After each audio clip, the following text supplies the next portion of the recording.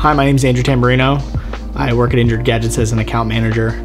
I take care of the everyday, uses and needs of customers.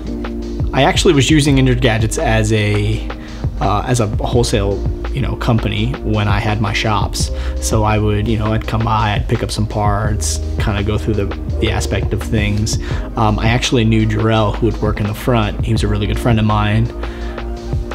After coming in and just working, loving the place and loving the environment, I said, hey, let me try, see what it's like, see what the whole thing was. I interviewed with Scott and David, and they said, hey, look, we think you'd be a good fit, come on board, see what you can bring to the table.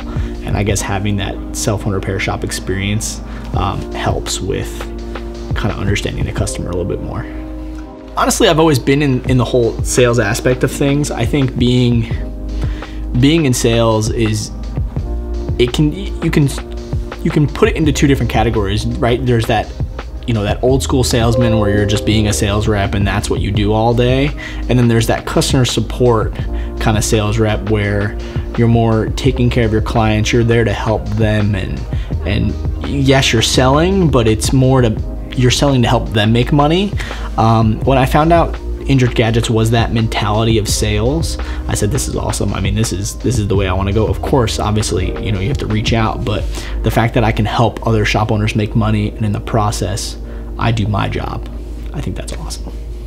So I had actually known about Andrew for a little while before, because he used to be a customer of ours, and he still is a customer as well. He owns 2 shops here in the Atlanta area. So I had seen his orders in the system before. I'm sure I'd talked to him once or twice before then as well.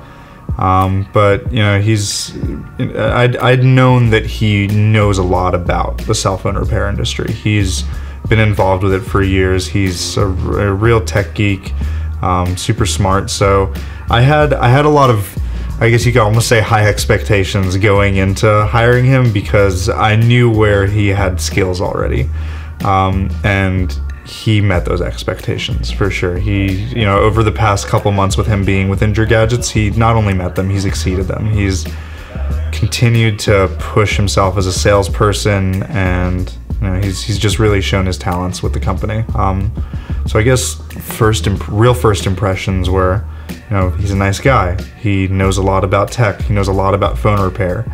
He doesn't have to get trained so much in all the different parts we carry, all the different small parts and flex cables and different varieties of iPhone screen qualities. There was already a solid foundation for him in this industry as we hired him, so my expectations were that he was going to learn quickly, and he did.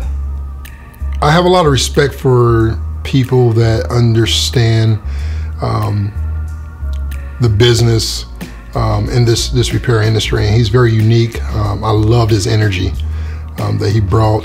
He's very connected. He's a people person, and so connecting with him was very easy.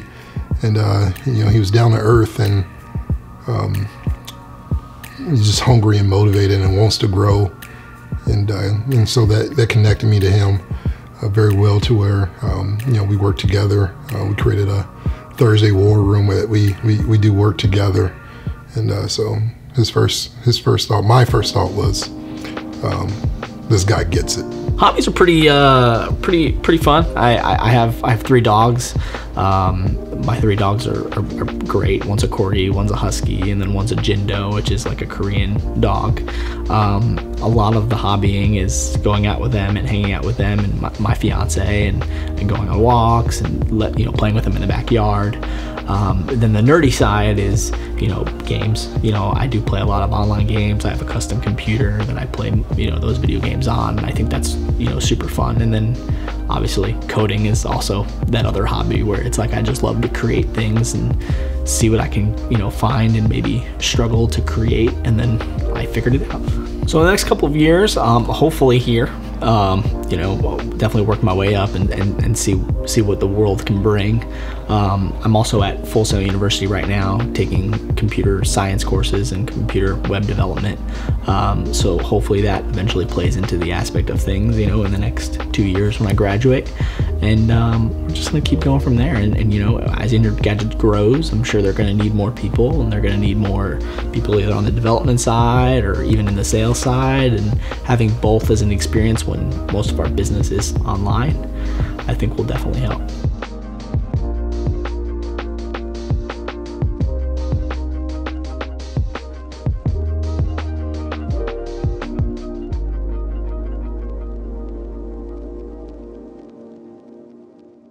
Andrew, bro, get your sock game up. That's all. Get your sock game up.